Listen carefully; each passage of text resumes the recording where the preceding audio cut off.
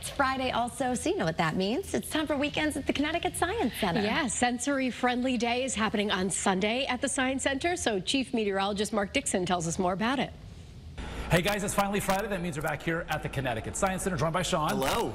It's another weekend. It is. And you've got a special event happening on Sunday. That's right. Sunday is going to be one of our next sensory-friendly days, which are really popular here at the museum. We kind of change the atmosphere slightly for those with sensory needs, and we dim the lights and some sounds and just make it a little more approachable for everyone. So still a normal day. All the exhibits are functional. We just make a couple tweaks here and there for everyone to be able to access our wonderful exhibits and museum. And while we are going into the weekend, we want to let people know about an event happening this coming Wednesday. That's right. So Wednesday is the first part of our Coffee Talk series, which we do twice a year.